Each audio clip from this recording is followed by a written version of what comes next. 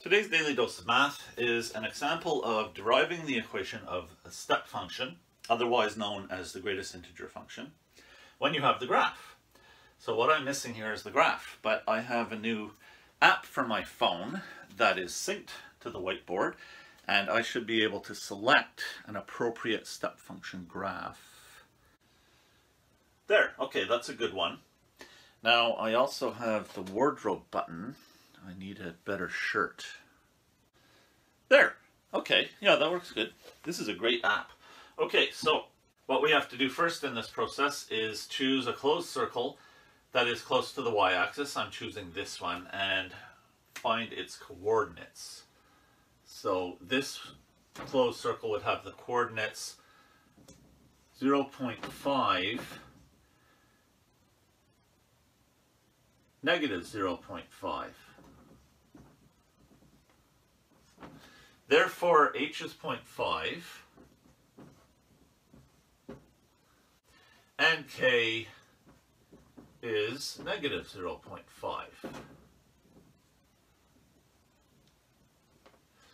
Well, we're halfway there. Now I need to find my b.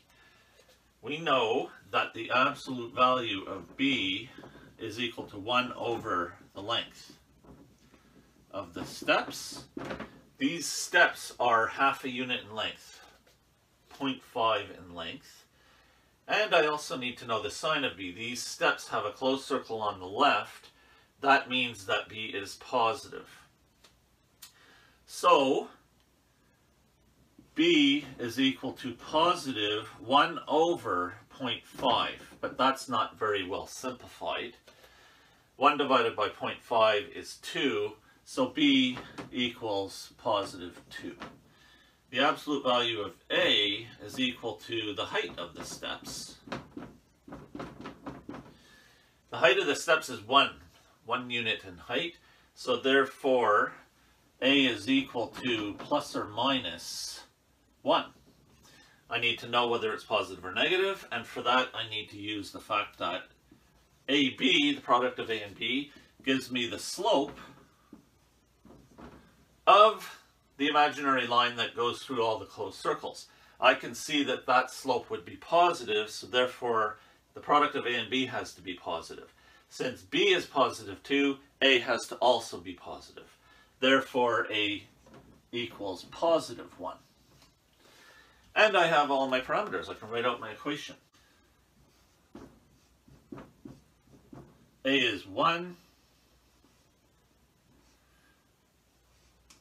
B is 2. H is 0.5. And K is negative 0.5. Of course, when we write this equation, we don't have to show this one. So that is an example of deriving the equation of a step function from a graph, which we can do because we understand these key facts about the parameters, and there's enough clues on the graph to tell us what we need. That is today's daily dose of math. Please like, subscribe, and share.